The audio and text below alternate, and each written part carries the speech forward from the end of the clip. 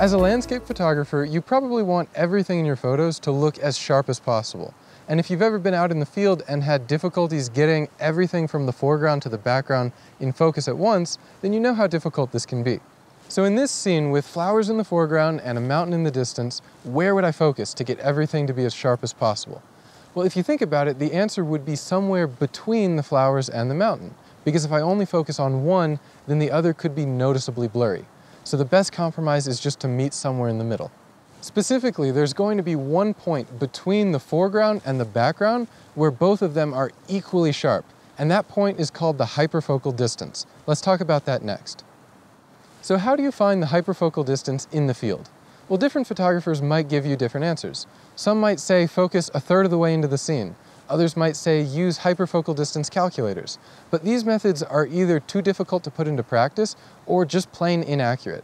Instead, there's one method that is always accurate, that's very easy to remember, and that's the doubling the distance method. So how does this method work? Well, all that you need to do is look at the scene in front of you and ask yourself, in the final photo that you're about to take, which item is the closest to your camera that you still want to appear sharp. For example, in this scene, the closest element of my photo that I still want to appear sharp is a flower, and it's about 2 feet away from my camera. Well, thanks to the double the distance method, I know that I need to focus at exactly 4 feet away, double that 2 feet. If I focus at 4 feet away, then everything from that flower to the mountain in the background will be as sharp as it can possibly be. And it's not just this one example where doubling the distance applies. If I'm at a scene where my closest element is 5 feet away, I'm going to focus 10 feet away.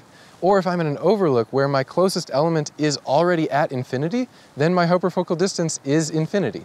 It's something that also doesn't depend upon meters versus feet. No matter what system you use, it's just double the distance. As you already know, there are a number of factors that influence your depth of field, including your aperture, your focal length, and your camera to subject distance. Out of all of these, though, a lot of landscape photographers end up defaulting to just using smaller and smaller apertures when they need more depth of field. And this does work, but it's not necessarily the ideal method.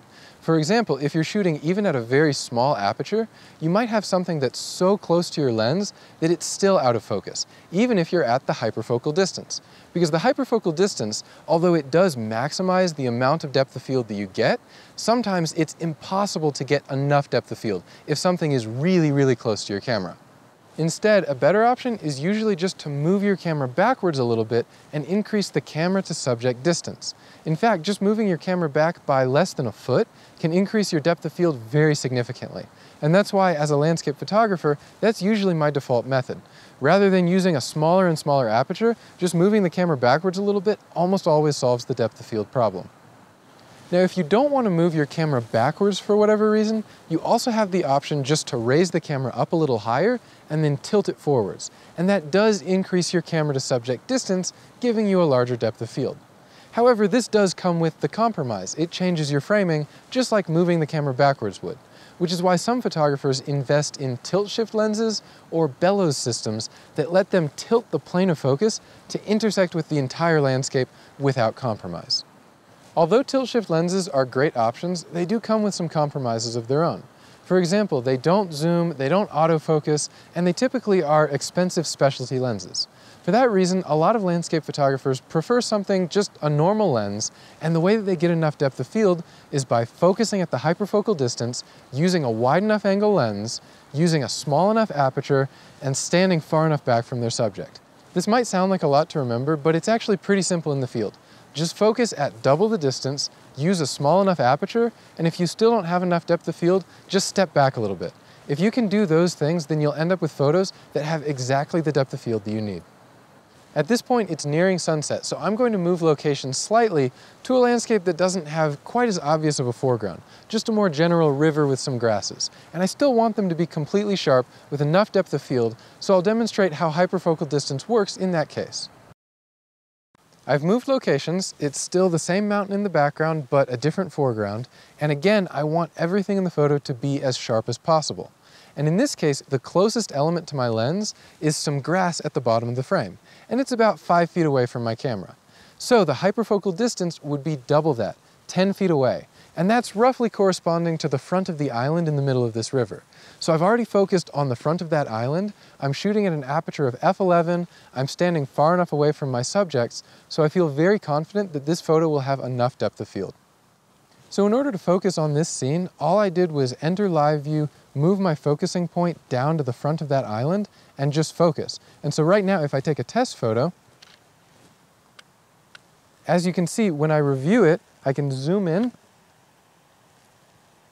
and you'll notice from the very top of the mountain, all the way to the grass on the bottom of the frame, everything is completely sharp. And that's exactly what I want it to be. And now is also the best time to be testing focus because it's not yet sunset. It'll be another 15 minutes or so. Hopefully we'll get some really beautiful light, but this is the perfect time to optimize everything so that you don't need to worry about it when the light is right. I'm back in the studio after a really nice sunset where I captured a couple of photos that demonstrate hyperfocal distance, and one of them in particular is this image. So as you can see, this photo looks relatively sharp, but it won't be until I actually zoom in, first to 1:1 magnification, and then 2:1 magnification, so that you can see how sharp it really is. So I'll start by doing that just in the foreground right here. Now this is 1:1 magnification, and at this point I'm not even sharpening the photo at all. So this is a completely unsharpened image, and this is the closest object in the photo, just the grass at the bottom of the frame. And as you can tell, it looks completely sharp. And that's true even as I move the photograph a little bit farther to the left and right, you can see just how sharp it is. On top of that though, it's not just the grass in the foreground that's sharp, it's also the mountain in the distance that has a lot of little detail. So let me show you that. So as you can see, the mountain, just like the grass, looks very, very sharp. So now zooming into 2:1 magnification, you can see this is very, very sharp on the mountain. And the same is true if I just click on the bottom of the frame and you look around here. And once again, this is without any sharpening applied, and I'm at f9, focused at the hyperfocal distance. Now if you remember where I was when I took this picture in the field, I was about 10 feet away from an island in the middle of a stream, and the closest objects in my foreground were about 5 feet away, which is why I focused on the front of the island. Specifically, I focused right about here in this image because that's my hyperfocal distance. It's double the distance to the closest object in my photo, and that closest object is the grass. The last thing that I'd like to point out about this image is that there are a couple of parts of it that are a little softer than the others. Maybe they're not quite as sharp as you'd like. For example, something like the bottom right corner, or I can also switch over to the bottom left corner, maybe even these trees up here.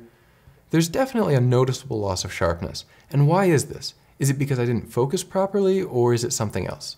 Well, in this case, the specific culprit is very simple. It's just the fact that lenses aren't quite as sharp along their edges and their corners as they are in the center.